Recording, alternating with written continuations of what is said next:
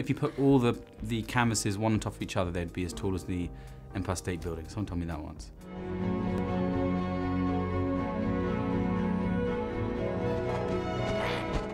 Was it ever considered a gamble to launch a painted film? Yeah, a massive gamble.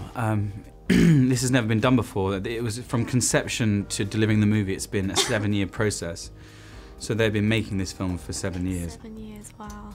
But yeah, no, it was a gamble, and Hugh, the producer, he had, you know, he said that he had 120 artists working hand to mouth under his employment, and they were still financing the movie as they were going along.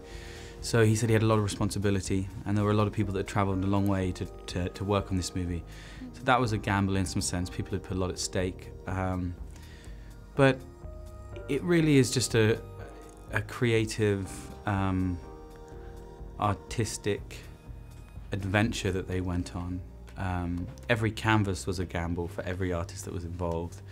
I don't know if you've had any chance to actually look at the making of it. It's really quite... I've seen clips. Yeah, it's really impressive, and yeah, to be in a place where there are 120 artists working on this, and it takes one artist 5 months to paint less than 30 seconds of the movie. So to see them putting their gambling their time on something and seeing it to come together in such a beautiful way, and see it, you know, on such a big screen at the National Gallery tonight, where the premiere is going to be, with Clint Mansell, one of my favourite composers, one of the greatest composers, scoring it.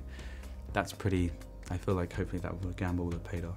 So although Loving Vincent is like the most elaborate Insta filter, but it's actually like handcrafted and painted and everything, how much did that influence the physical production, costume and sets? The physical production was pared down, in the sense the live action making of the movie was quite simple, on green screens and simple sets. And the costumes were all real. They were very specific about the costumes, but most of the work and effort of this film happened after the film.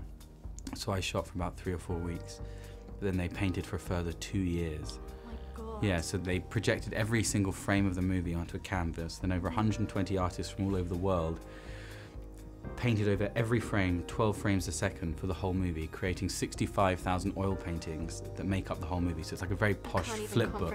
Yeah, I think if you put all the canvases one on top of each other, they'd be as tall as the Empire State Building. Someone told me that once. So yeah. So Van Gogh's importance and influence only really reached its height after his death. What would success have meant to him in his day? He was finally getting some recognition at the end of his life. He sold one painting in his lifetime, but he sold that painting for a fairly decent amount of money at the time. Okay. And he was finally, you know, in the film they say that his star was finally rising. I don't know, I can't say what he would have thought of his recognition. I don't think he was painting for recognition. Yeah. I think he was painting, you know, the emotion in what he saw, and I think he was probably working through quite a few demons and expressing love and life through his work.